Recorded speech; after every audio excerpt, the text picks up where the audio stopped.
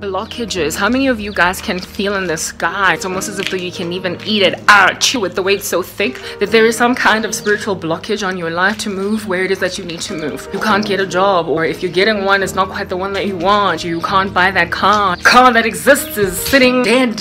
How many of you feel as if though despite what you have to offer, you've been blocked? Know and understand that nobody, if at all you're a daughter or a son of the living God, can actually really truly block you. So if your car is sitting stagnated in the parking lot, dirty like mine, it's only because the Lord has not intended for it to get washed and mobilized again. Witches are not that powerful, I promise you. If you have the blood of the Lamb, if you've got the Holy Spirit dwelling inside you, you've already conquered. You are more than a conqueror in Christ Jesus. No one can block you. Only Christ can train you. So look at your blockage as a season of education. Afterwards, you're gonna get out of it and you will suffer not anymore. That is a promise from the Most High. He says, after you have suffered for a little while, the God of all grace will restore you to everything you need, lacking in nothing. That is a promise from the Word. I'm not making it up. Don't believe that witches got you.